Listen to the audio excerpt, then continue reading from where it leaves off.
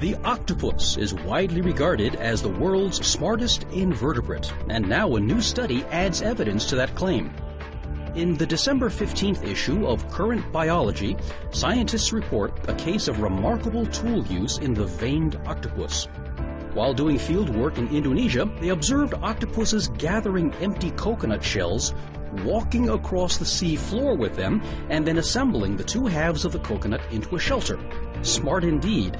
While the definition of tool use is not universally agreed upon, the authors argue that since the coconut shells are collected for future use and have no function until they are assembled, this behavior qualifies as an unparalleled case of invertebrate tool use. It differs from, say, a hermit crab, which uses its shell at all times.